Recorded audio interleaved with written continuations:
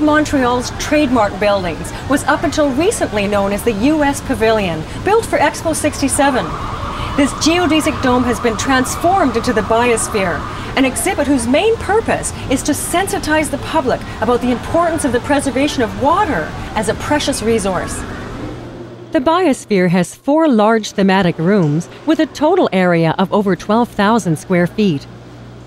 Each one teaches visitors about the state of the environment today and water's close relationship with all living things.